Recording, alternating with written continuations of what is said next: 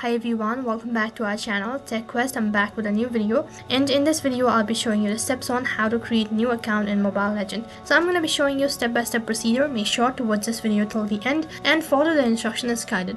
Things to be considered before creating a Smurf account. What you need to do is make sure that the current account logged in to your device is linked to your Gmail, Facebook, or any other social media platform. To begin with creation of a new account, what you'll need to do is head towards the settings application. As you open up your settings application, next interface, click on apps. To the end, you'll redirect to the page where you'll be able to see all the apps that is installed on your device.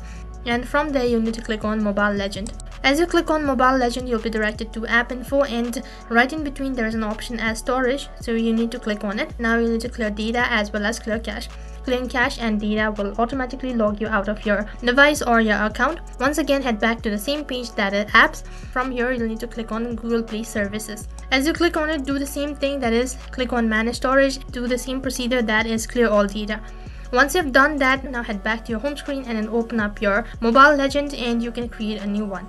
So that is how you can create new or Smurf account in Mobile Legend. That is all for this video. I hope the video was helpful. Make sure to like, share and subscribe to our channel. Thank you for watching.